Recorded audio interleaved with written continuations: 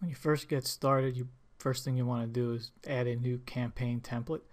By default, I have 2 of them in there. This one was from the last video, so disregard that. So let's add a new template. Call it test template number 1. And then we have to add the mailings that go along with this template.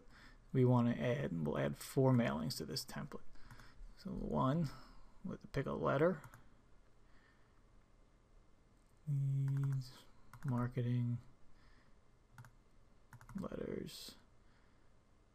Start off with estate owner number 1. We'll start that on the first day of the mailing period. And add mailing number 2.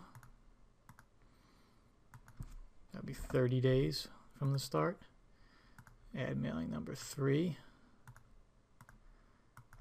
Be 60 days.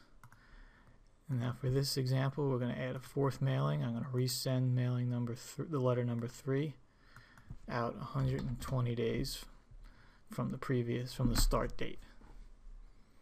Create. So now we have 4 mailings going out in intervals of 30 days for the first 2, and then 60 days or 120 days from the start date. So it'll be 4 months.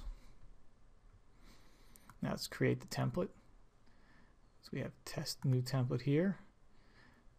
The details of this template are in this other tab, campaign template mailings. You'll see those right here.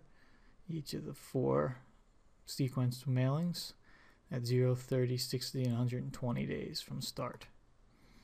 And that's how you add a campaign template that you can use later to create a campaign, which I'll show you in the next video.